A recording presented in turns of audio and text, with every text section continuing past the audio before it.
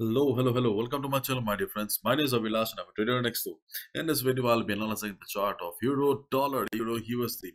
So if you're watching my videos for the first time, you can subscribe to my channel for regular market analysis. So let's get started. So my dear friends, we saw some correction on the chart of Euro, Dollar and Euro, USD right now standing at 1.04901. Overall, if you look at the chart of Euro USD, then we can clearly see that market is an uptrend right now. There is no doubt.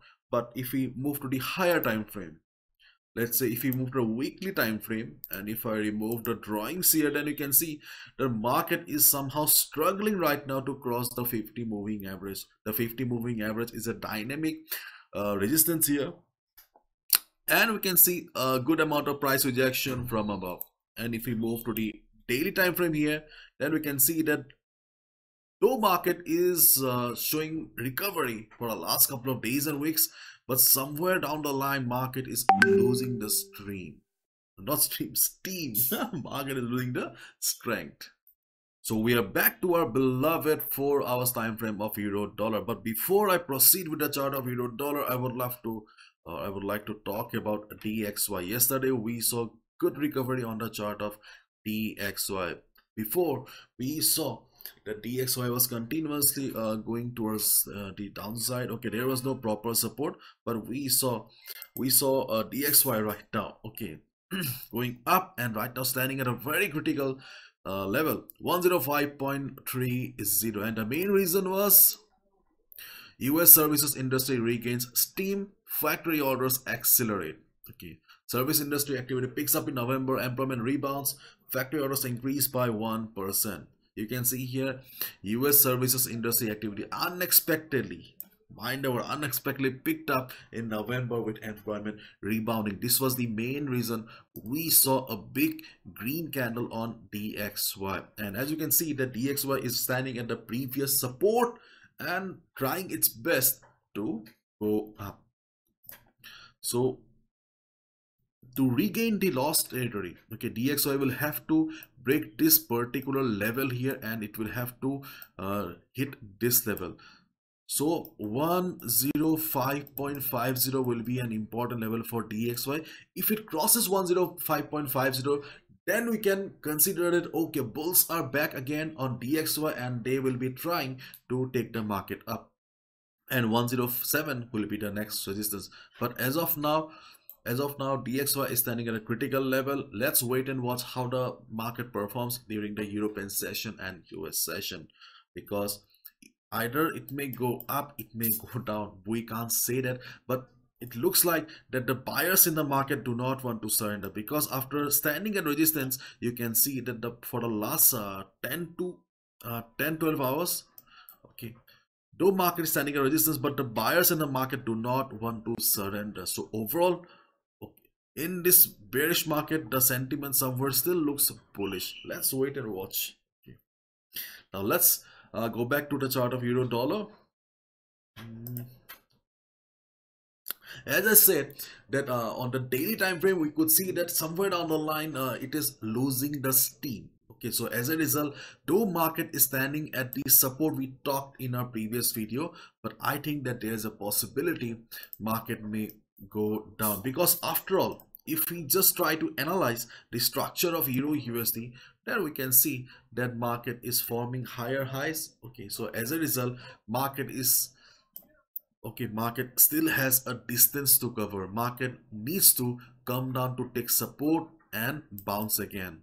So I think that there is a possibility that market may break the present support of 1.0480, 1.0500 and come down. So if market comes down, then the trend line which is also acting as a dynamic support will come for the rescue.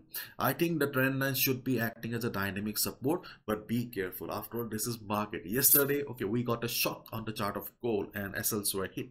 Mine too. So observe the market around the trend line. If you see market taking support at the trend line, if you see market bouncing, market forming hammer pattern, bullish engulfing pattern, you can go for a buy position at the trend line. And as this is a dynamic resistance, we do not have the exact figure, but it will be around 1.0400, around this level only.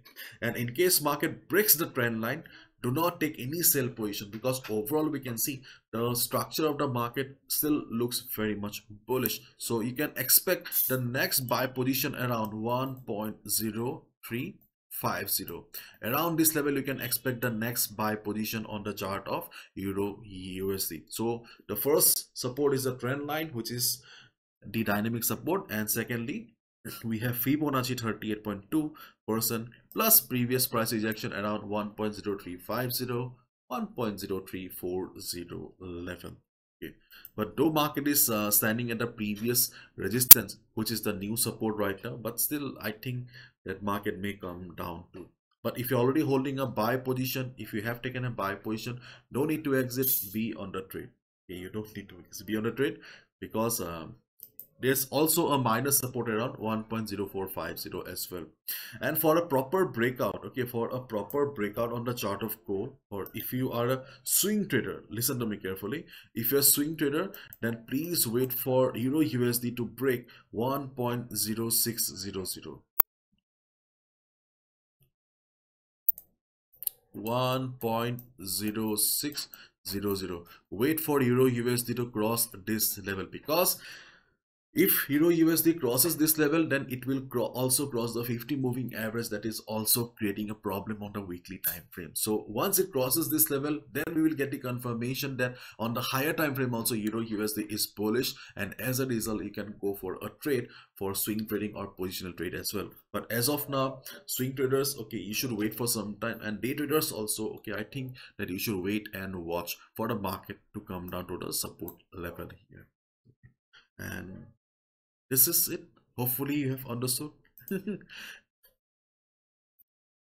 we look at the forex sentiment meter here, then here is our beloved euro USD. We can see that the retail traders are also confused right now. We can see 54% have taken short position and 45% have taken long position.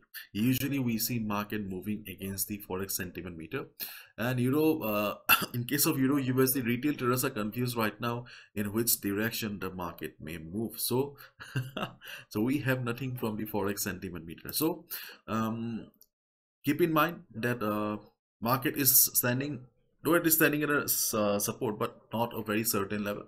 Please be careful and please follow proper risk management. This is my analysis. I can be wrong as well. No trader is 100% accurate, so please be careful. Bye bye, take care.